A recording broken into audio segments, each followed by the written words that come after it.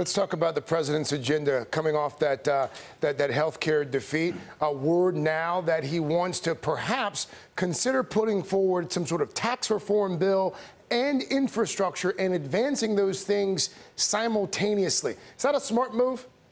Big mistake. Big mistake, Craig. And this is what Washington always does. They pile bills on top of bills, and they create these big Christmas tree bills. Look, the infrastructure thing is a big deal. That should be voted on its own. And look, Craig, you know, tax reform is a huge, heavy lift that should be voted on its own. My fear, again, is Donald Trump is taking his anger out on my fellow colleagues, the Freedom Caucus. I think he's still angry about what happened last week. Well, you could understand why he might be.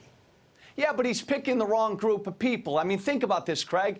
The Freedom Caucus, my buddies are getting a bum rap. You know and I know that liberal and moderate Republicans hated that bill as well. They were scared to death to have to vote yes for that bill. But Paul Ryan and Donald Trump, everybody's pointing at the Freedom Caucus because they're a much easier target to go after.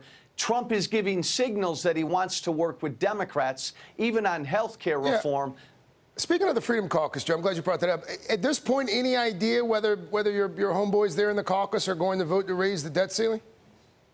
I cannot imagine. And that's going to be a fight, Craig. That's going to be another fight, and we're only a month away from this. If they don't raise it and the government shuts down, you've got a Republican president, a Republican Senate, and a Republican House. One would assume that the blame would fall at the feet of the Republicans.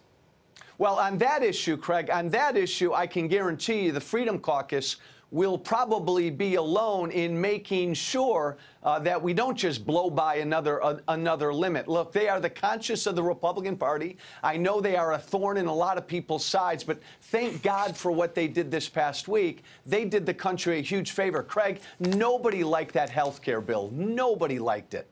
The president liked it, Joe Walsh. He said he did. And House Speaker Paul Ryan said he liked it. Craig, he didn't know what was in it. President Trump didn't know what was in the damn thing. Congressman Joe Walsh, we should note, a Trump supporter. Congressman, yes. Always good to have you, sir. Thank you. Thank you, sir.